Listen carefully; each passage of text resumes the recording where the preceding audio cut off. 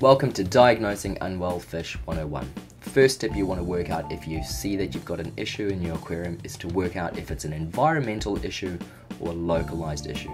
Environmental issue means that it's something in the tank that's affecting all of the fish, or a localized issue is it's affecting one or two fish specifically but not the others.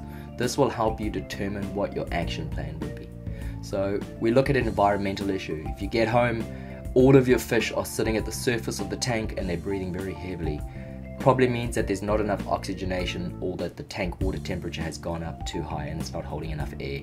So we correct this by adding air and ensuring that the tank temperature gets lowered to a comfortable area.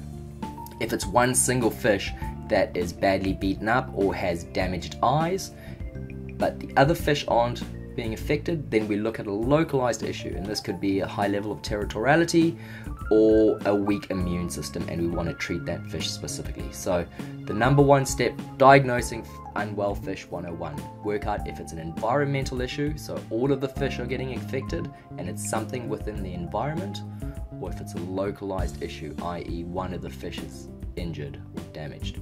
So this will help you set yourself up for success. It is important to remember that just because it's a localized issue, it doesn't mean that water parameters won't play a role.